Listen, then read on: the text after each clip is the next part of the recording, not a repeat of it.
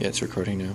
Okay, here's the deal. So I bought a Hoover PAWS vacuum, and I don't have the vacuum with me. Of course, I didn't bring it to work, but I'm doing this video blog to show you.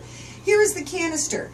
If you go to YouTube, you will find no information on YouTube of how to actually get this canister apart. Now the problem is that when you open it up and you can empty it, it works out really well in some aspects because you can empty the stuff from the vacuum, right? So simple enough. However, the part that really messed me up is I have a dog, and so all the hair would get stuck up and around there, which means not only do you have to clean the filter, which you do right here, and this part was easy, so you can take out the filter and wash it, okay? Yuck, I know it's gross.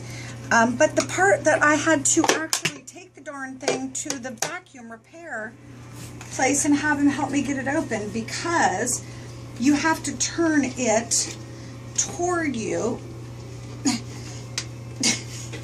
and see, it doesn't work.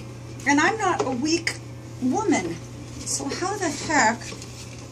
And he did it finally, but even the guy, see, this is why I hate this. See, it should work, right? It's a little thing. And see, once again, I will have to take it back to the guy because it doesn't friggin' open. I have had it. So this is why, other than that little issue, it's a really good vacuum. And the funny thing is there's nothing on YouTube about how to do it.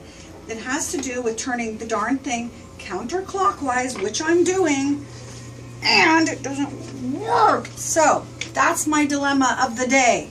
If you can help, let me know. Thank you.